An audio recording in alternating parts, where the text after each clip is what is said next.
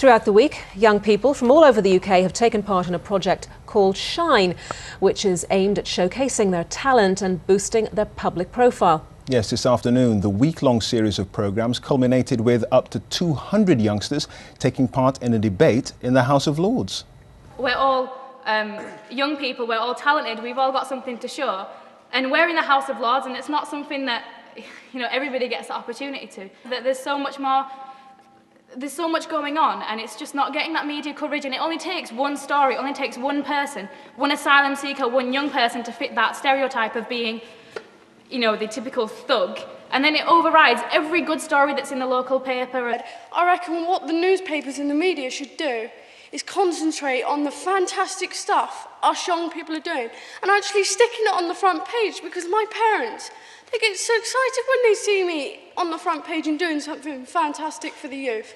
Because I can just remember 3 years ago, I was sat at home watching TV and thinking, God, I wish I could do something like that, and look where I am now. Very interesting indeed. Well, with us now is the Children's Commissioner for England, Sir Al Aynsley-Green, and Linda, who's 14 years old and has been taking part in this week's Shine events. Welcome to BBC News. Thanks very much for joining us. First of all, Sir Aynsley-Green, tell us all about this event. Why was it so important?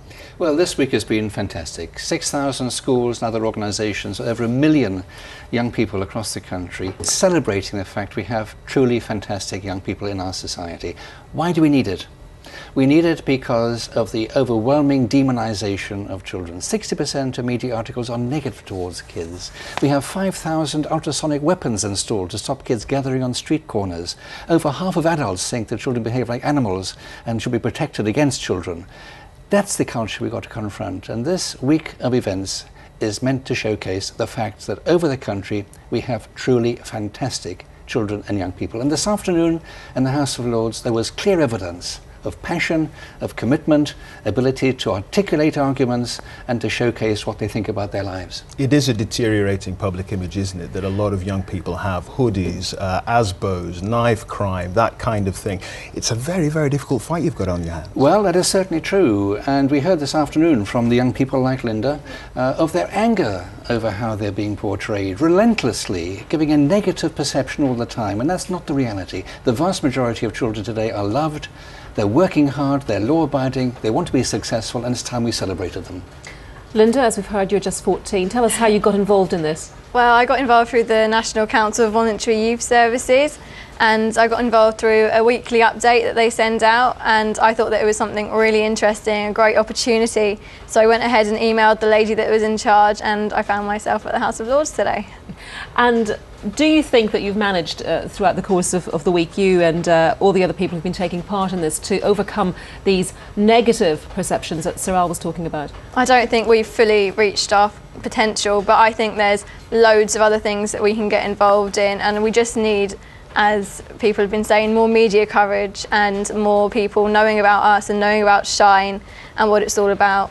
So just tell us, what was it like being in there? I mean, were you nervous? I mean, I'd have been nervous standing up there. Yeah, no, I wasn't. Those famous red benches, all those people. Yeah, I was nervous, but when I got into it, it was really interesting and really good to hear what other young people had to say in arguments against me.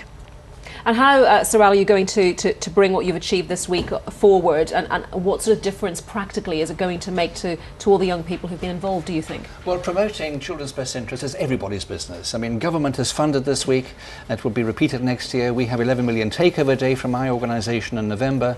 All the time we're trying to show how we really do have fantastic kids. And this afternoon, there were no shrinking violets. They were up like jackrabbits, wanting to talk about with great passion the problems in their lives, and they could speak with great authority, putting to shame, I have to say, some of our politicians and how they argue the cause. Okay, well, Linda, no shrinking violets at all, clearly. Thanks very much indeed for joining us, and Sir Al, thank you very much. Thanks a lot. Now,